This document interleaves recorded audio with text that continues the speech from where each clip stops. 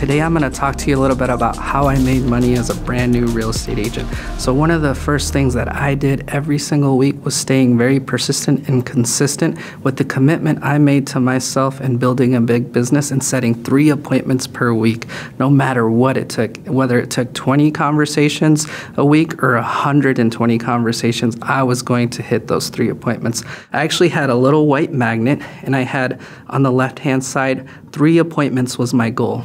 And on the right-hand side, I had appointments set, and I needed to move those markers from left to right. And I would do that every single week. So if it came to Friday when I was in my mid-20s and I didn't have all 3 markers moved over, I would either one, stay super late at night and not go out with my friends, or go home early and wake up at 6 a.m. Saturday morning to make sure I hit those markers.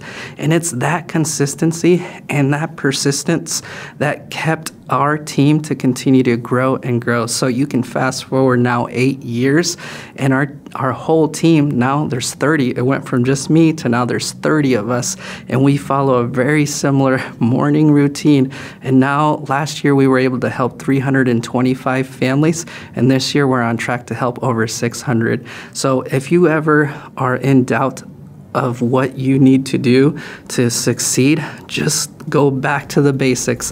What is that morning routine that you have, and stick to it. Stay persistent and stay consistent.